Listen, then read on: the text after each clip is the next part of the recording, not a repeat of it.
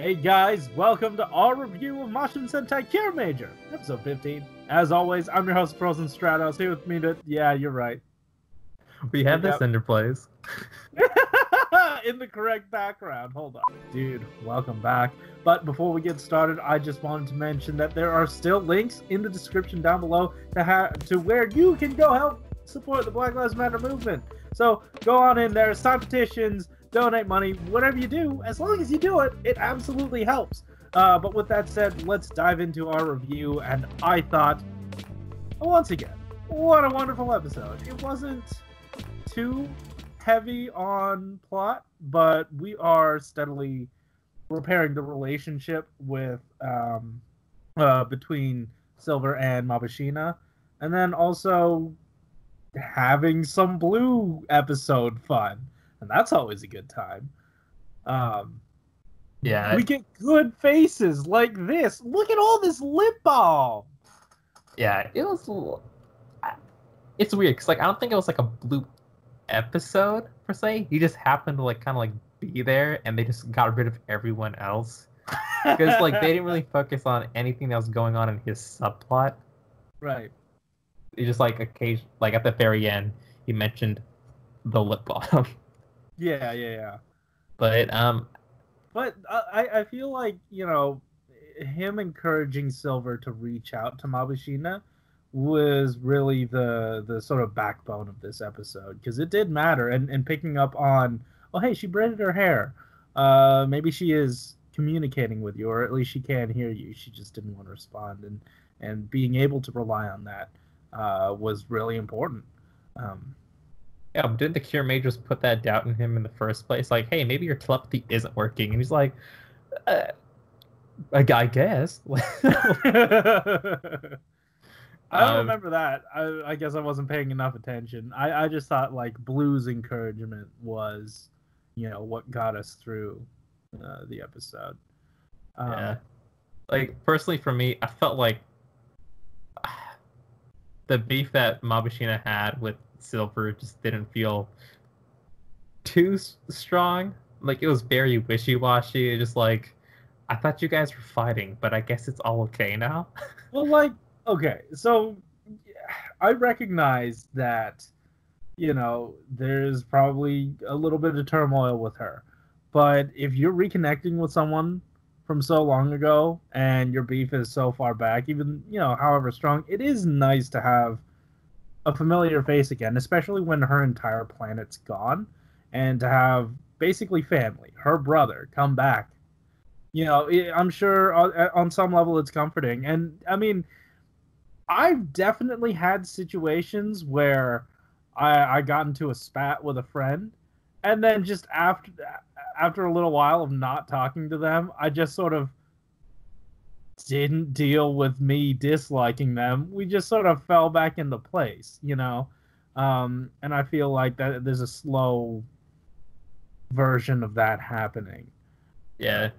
What you think that him abandoning the planet in its time of need, especially so recently, would be a much harder scar to mend. They're not giving us enough information yet, so I don't know what truly what baggage that is and what that causes. I feel like once Silver finds whatever it is he's looking for, we'll finally get the full story. But for now, it's just waiting and trying to repair. Yeah. I'm just taking the worst case scenario for this, but as long as they have fun with other aspects of the episode, I'm perfectly fine. I feel I'm liking Silver a lot more. His chemistry with basically most of the characters is pretty good. Yeah. Especially with Blue, because I feel he's one of the older people in the group, I would assume. And they kind of played off each other pretty well. When it came to Blue's all I understand women and all that other stuff. I'm like, do you? But does Silver? So like they're kind of like bumbling together, just kind of like work for me. Right, yeah. Because like Silver's doing a bunch of stupid ass stuff, and Blue overreacts to everything. So, it just like it was so fun seeing those two together. Yeah.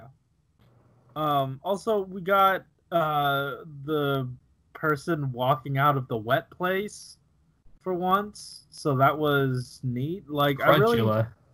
Crunchula. Ah, yes, Count Crunchula. Yeah, Your favorite cereal. That is a cereal, isn't it? I thought it was Count Chocula. Oh, okay. Maybe that's what happens when you mix Captain Crunch and Count Chocula. It's Count Crunchula. Can someone make that? Can someone make that and at me on Twitter with it? But yeah, I like their fight was fun. The power is fun. Like it's not, once again, with Kiramager, it's not about having a serious plot or a serious plan. It's just having fun, and it was great. I forgot what they were called, but like the minion dude with the stick just like poking at Red to tickle him. This is a good time. Yeah. I think like Crunchula also mentioned like his orders for even being on Earth in the first place. Yeah. Like I'm here to take it over by using like your culture against you.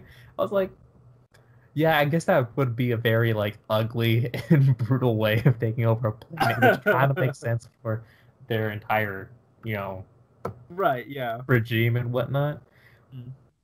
But then I'm kind of like thinking, like, did they use that against Crystalia and stuff? Like, of course he did. Did they just like bombard them with rocks?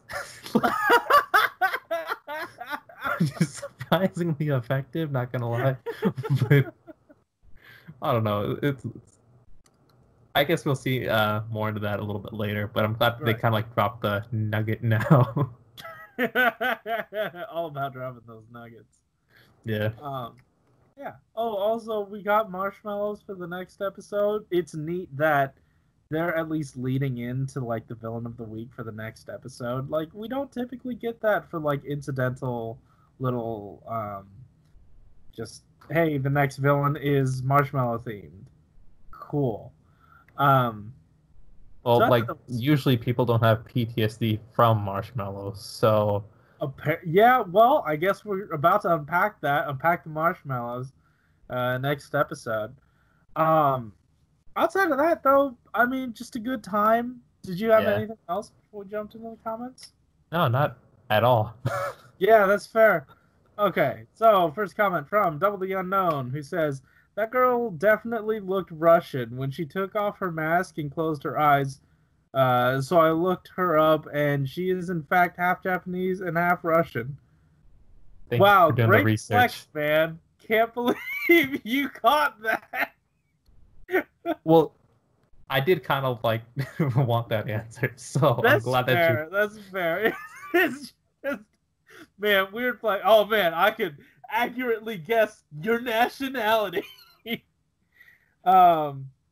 Let's see. Shigeru is definitely the most entertaining character of the group, so they should give him more of a spotlight. I agree. Also, Crunchula is getting more involved in the weekly episode, so hopefully this means they're preparing to kill him off, because I cannot stand that dude. You know what? This episode actually turned me around, because I'm... take out the wet aspect of Crunchula, and I'm oddly okay with him. Yeah. He fits the series so well. Now. Yeah, like, I've gotten used to the whole... this? Yeah. So, I don't know. Like, everyone's just sort of bumbling around and having fun. I really like his brand of fun. Of just playing a game that's slightly deadly. So, I've turned around. I love Crunchula. Check out this bowl of Crunchula that I got. But yeah, that is Double the Unknown's comment. We have one more from Dustin Smith, who says, "Wow, another decent episode. I'm surprised how well Takemichi and Shigeru characters play off of each other.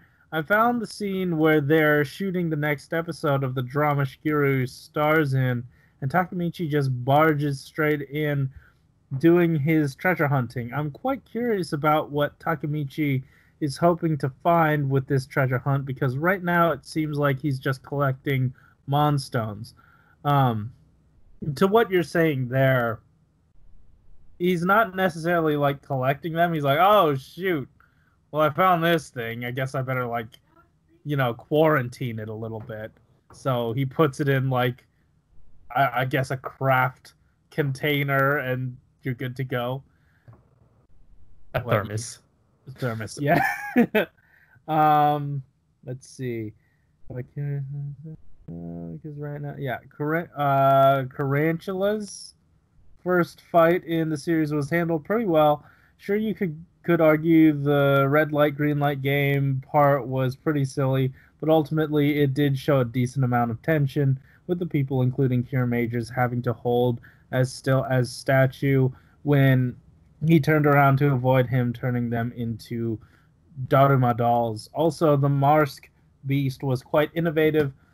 Also, next week looks pretty goofy, but this series has earned my trust, so I'm willing to give it the chance to wow me. Yeah, I mean, so what you're saying with the red light, green light stuff, it's definitely like a really quick and dirty way to, I guess, show the stakes. Like, you understand how the game works. I have a feeling, the card game they were playing earlier, they're trying to play off of people knowing that card game and building that tension through that. And we finally get to see this here with something we actually understand. So I was really happy to sort of watch that all unfold. And then the part where you were saying that it earned your trust, that's absolutely where I'm at with this. Like, that's why I'm fine with stuff like this. It's fun, and they have such a good time. So, yeah, I loved it. It's good. It's good. Yeah. And the way he styled on Senna was fucking hilarious. Oh, yeah! I think that did like wonders for this character for me. Oh my god, that was a good time. Yeah, Alex, are we good? Yeah. Alright, cool. So guys, thanks for watching. If you like this episode, hit that like button and subscribe if you want to hear more from us each week. And hey, if you want your comments read on the next episode, on the next review, make sure to leave them in the comments of the watch-alongs that come out at the beginning of each week by 10 p.m. Pacific Standard Time. Don't do it on this one, because we don't read them aloud anywhere. We just read them in our heads and be like, huh, neat, a comment. But we don't actually read them aloud. So put them on the watch-alongs if you want your stuff to, if you have thoughts and you want to share them with people, put them there. But yeah, guys, thanks for watching. Oh, and also there's still links in the description down below where you can help support the Black Lives Matter movement. So absolutely go do that. Keep it juicy. Yeah, see ya. Cut you off guard there. I didn't even lead into that one. No, I was totally on guard. I just had to wait for my cue. That's fair. Oh, we have 01 to watch. I do it tomorrow. Yeah. Alright. I'm gonna go watch it.